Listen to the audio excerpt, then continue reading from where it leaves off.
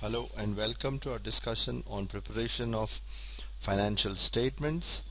When a set of business decisions are given, we'll continue to convert the business decisions into financial statements.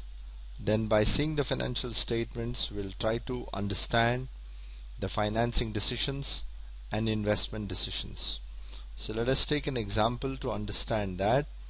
So this is the information given of an hypothetical company AB Limited with the following sources represented by plant, stock and cash in the ratio of 3:2:1.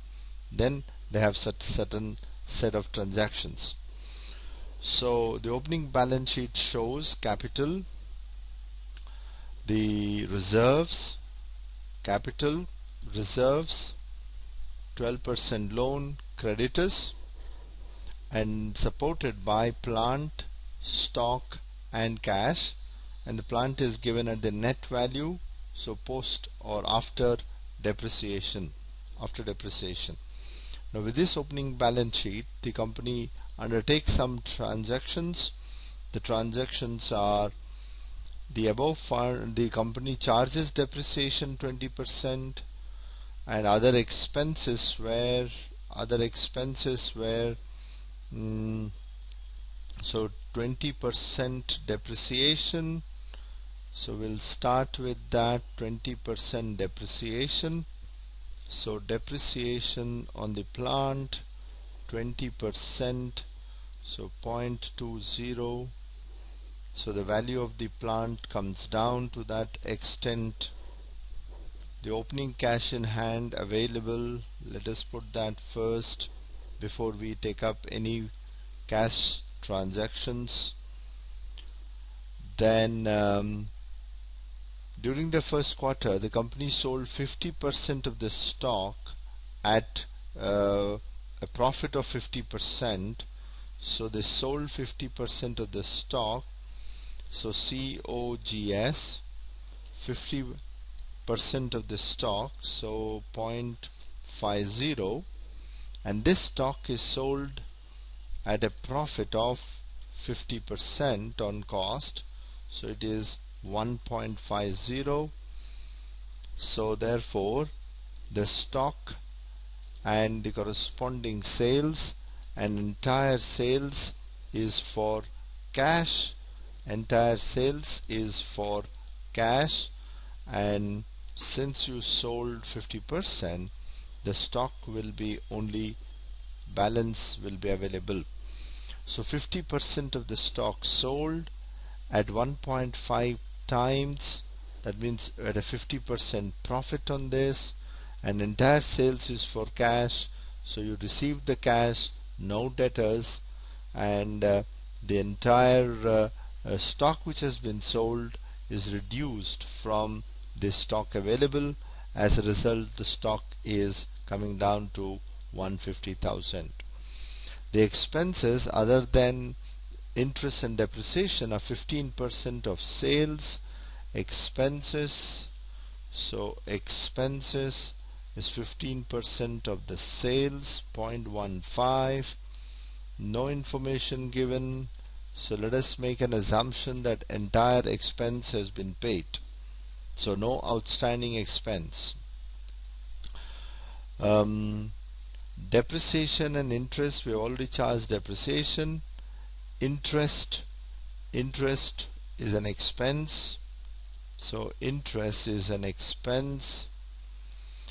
Interest on 300,000 at 12%, and let us assume that we pay the interest fully during the period. 36,000 interest paid off.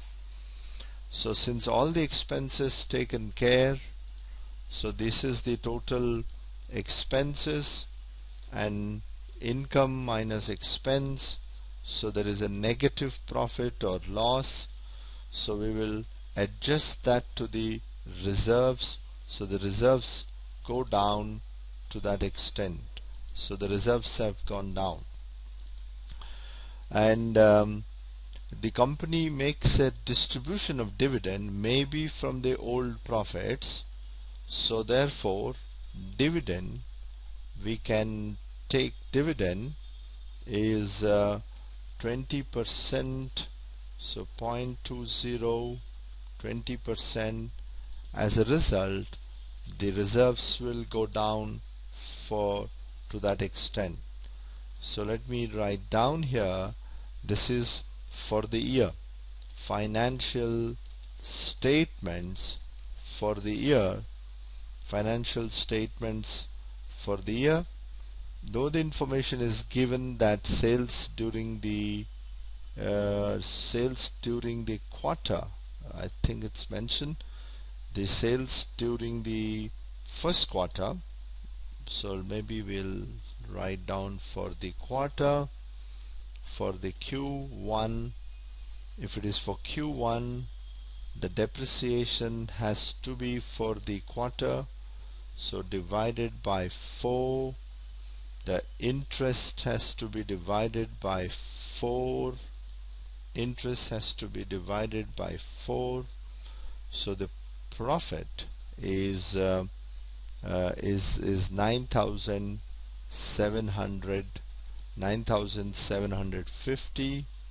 9,750 is a profit, and the dividend declared is 20,000. We can is the dividend mentioned? Dividend is 100% of the dividend given, so we should write down, we should calculate into 100. So the dividend distributed is 100,000. There's a reserves of 300,000, profit of 9,750. So the available reserves after distribution of dividend is 209,750. So no further cash flows available. So the total cash in hand will be 232. So the entire 250 will be shown on the balance sheet. So the total of assets is 809,750. No change in the capital, no change in the loan, no change in the creditor. So the total of the sources should also be 809,750. So with the opening balance sheet given, the set of transactions given, we prepared the closing balance sheet, an income statement and a cash flow statement. So let us see certain related items here. We'll say equity of the company. What is the equity of the company? For the first year, equity is capital plus reserves. For the second year, also capital plus reserves. So equity, we can find equity as capital plus reserves. So equity is equal to capital plus reserves. We can also find equity as assets minus liabilities. So assets are 900,000 minus liabilities. So equity for the first year and the second year respectively can be found either through the sources side or through the asset side. Similarly, we can find capital employed. Capital employed is equal to equity plus long-term debt.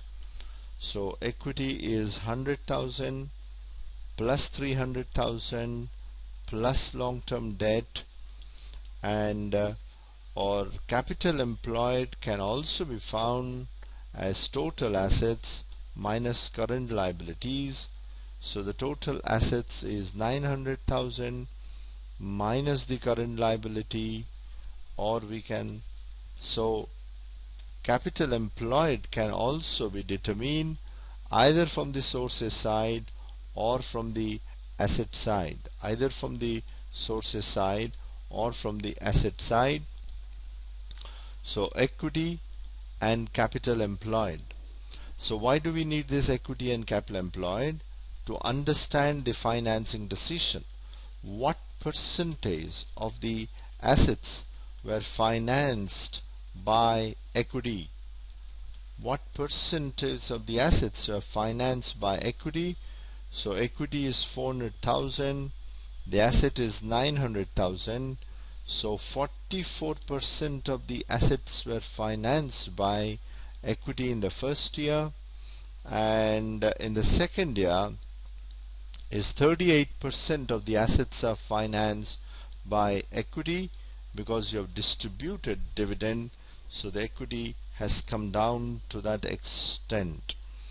What percentage of the business, okay, what percentage of the business of the assets, what percentage of the assets were financed by capital employed or long-term sources? The assets are the capital employed 700,000 total assets. So in the first year 77 or 78% are financed by the long-term sources, and in the second year it has come down to 77, from 77 to 75% of the assets are financed by the long-term sources. So is current liability financing anything? So what percentage of the assets were financed by the current liabilities? The current liabilities, your creditor divided by the total assets. So 22% in the first year and 25% in the second year were financed by the current liabilities. So financing decision will show how the assets have been acquired, by using which source. Is it a long-term source or a short-term source? So therefore, given a set of business decisions, given us the opening balance sheet, it is possible to prepare the closing balance sheet and other relevant financial statements, and from those relevant financial statements it's possible to understand the business decisions and understand some important decisions like financing decisions of a company by observing the relationship between equity and the assets, capital employed and asset, current liability and assets.